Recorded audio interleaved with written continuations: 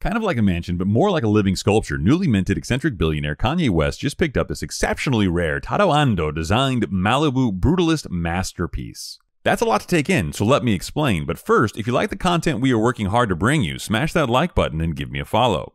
Years ago, Kanye West visited Naoshima, commonly known as Japan's Art Island. The island was largely designed by the same award-winning architect that built Mr. West's new Malibu home, which sits on a 5,672 square foot lot. The 3,665 square foot structure features 4 bedrooms and 4.5 bathrooms and is supported by 12 pylons driven 60 feet into the ground.